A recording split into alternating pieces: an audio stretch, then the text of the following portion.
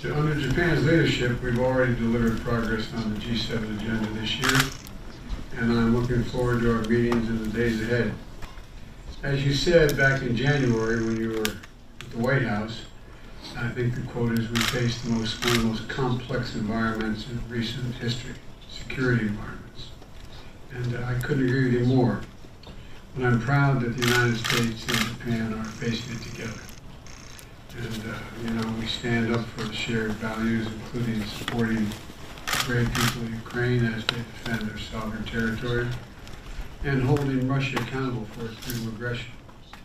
Hiroshima summit について最後のすり合わせ、本日は上都 G7 広島サミットについて最後のすり合わせを行いたいと思っています。そしてサミットでは日米ともに掲げる法の支配に基づく自由で開かれた国際秩序を守っていくという、G7 の揺るぎない意思を示したいと思っています。